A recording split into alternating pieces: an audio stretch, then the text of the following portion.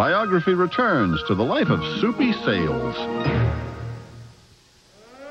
In 1953, when America was looking for some comic relief from the Cold War, Soupy Sales was building a firm foundation for his career in television comedy.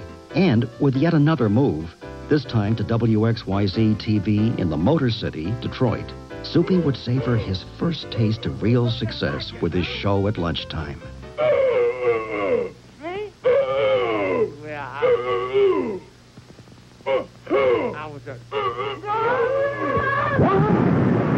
Everything we did was new. Everything we did was great. Everything we did was groundbreaking. You know, we couldn't miss. So it was fun.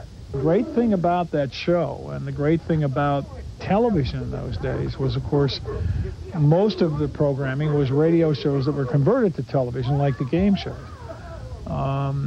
But here was a radio show, a very unique guy in radio with a great sense of humor and a great sense of timing.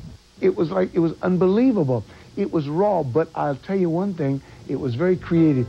Within a month of its premiere, Soupy's program was the #1 show in Detroit. For 7 frantic, fun-filled years, he took the city by storm, then successfully held it in the palm of his hand. It was good television. Exciting television. But now, this was Soupy's town. He owned it lock, stock, and barrel. Wait a minute, buddy. What's that? That'll be 50 cents. 50 cents? Yeah. Well, 50 cents. I have a dollar here. I have a dollar. Oh, gee, thanks, buddy. See ya. Wait a minute. I gave you a dollar. I have a half a buck coming back. Oh, yeah. Well, okay. Here you are. Everyone loved Soupy's show, but there was one small problem. Due to his sponsor's request, he had to drop the Hines handle he'd been using as his last name. The search for an appropriate last name for Soupy was on.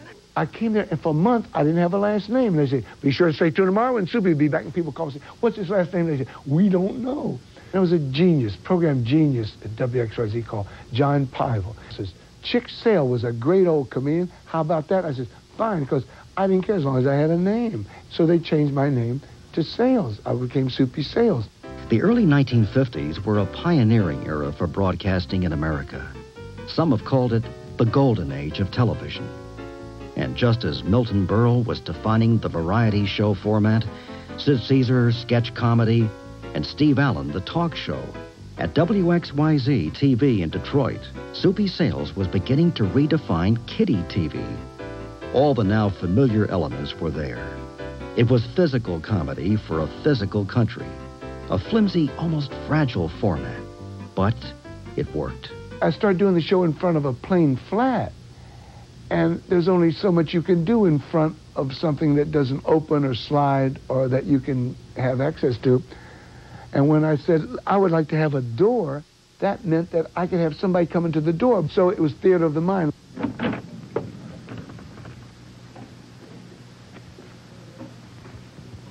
Hey, gang! And then when they opened up the door, then all of a sudden I said, let's get a window. And then we had the window. I could use Pookie the puppet or things at the window. I want to introduce you to another friend of ours that you see every week. That's Pookie. Hi, Pook. And he loves me.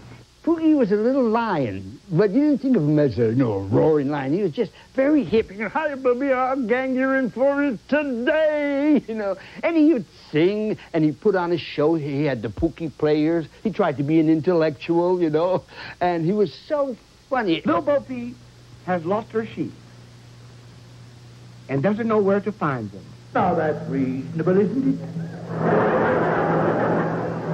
It's reasonable to assume if little Bo Peep had lost her sheep, it's only natural that she would know where to find. White Fang was my favorite character. I liked White Fang because I had more freedom to even though I was grunted. But the thing is, I didn't just grunt because Soupy wouldn't let me get away with that. He said, you got to express yourself so that we know what you mean. So I used to break him up because I was a method dog. What? Wait, what? You found a fly in a raisin bed? Well, you bring back the fly, I'll give you another raisin. After a year of White Fang being the biggest and meanest dog in the United States, a friend of mine from Cleveland said, well, you got a mean dog, why don't you have a nice dog? I said, that's a great idea. And I came up with Blacktooth. Blacktooth in here. Blacktooth is the nicest dog in the United States. Hello, Blacktooth. Yeah. Don't kid. So here we had this television show, but we had this imagery of these two huge dogs represented by two paws that came into the left and right frame of the old black and white cameras, you know, with these two very distinct voices. This trick, kids. This is this trick. Dead dog. Here. No, that's not a rug. That's. Don't wipe your feet off. Don't wipe. No, it's not a rug. With the format of the show firmly in place, an amazing thing began to happen. I think the town literally stopped. At least every kid in the town stopped for lunch with Soupy. We were all good bird bats, and we all did what we were supposed to do. And we watched those words of wisdom, and we did it every day, just like Soupy said. And now let's go over to the words of wisdom, and they're very important, and we want you to pay close attention to them. And they go just like this. Roses are red and violets are... roses are red and violets... I say R. No, it's... Roses are red and violets are blue. Too many goodies can spoil a meal for you.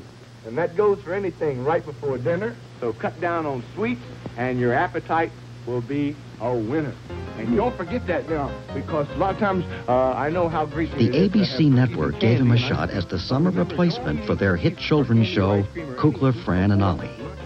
It was an important step for Soupy.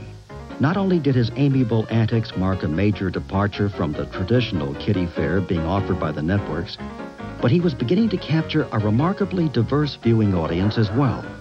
As he was building his ratings with the Saturday morning program, Soupy was reaching out to adult viewers directly with a late-night show, Soupy's On, featuring some extraordinary guests from the world of jazz. And here's our other guest, wonderful Earl Garner. Earl, wonderful to have you back on the show. It's been a few months. It was during this period of nonstop activity that Soupy's two sons were born. First Tony in 1951, and then Hunt in 1953. The pace of Soupy's production schedule was relentless.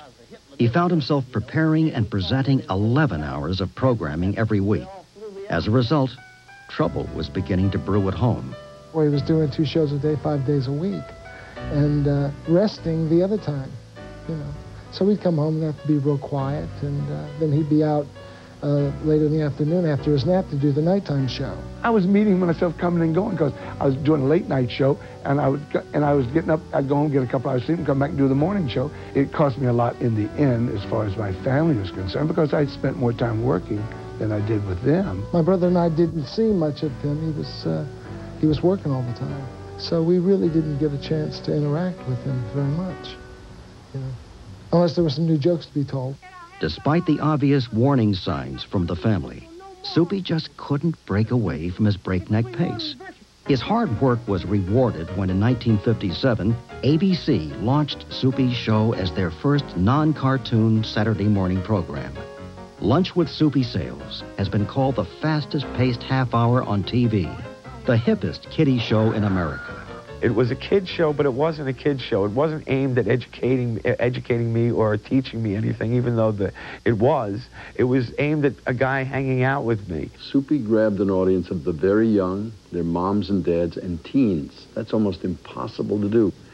He became everybody's favorite guy at one time. I think his show always appealed to people on 2 levels. I guess it's like Rocky and Bullwinkle. You know, little kids can appreciate it on one level and adults appreciate it on another level because there was a lot of really hip humor and, you know, inside kind of jokes. Well, we were a kid show, but our biggest audience were adults.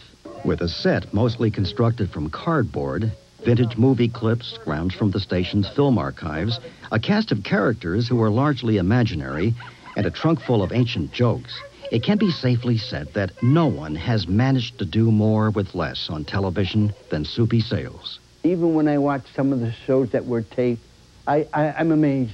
I say, we did that? You know, I can't believe it.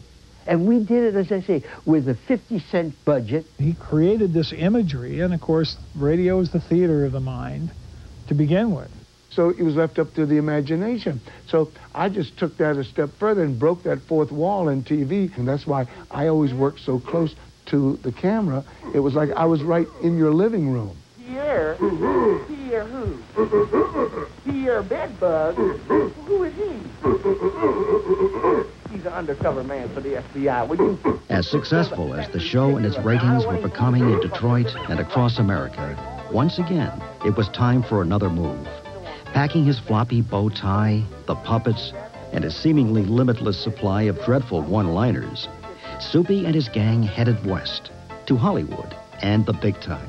And I was having family problems, and I said, well, I think it's time I move on, because I didn't want to be 60 or 65 one night and sit around and have a drink and say, I wonder if I could have done it in another market. I have a riddle for you.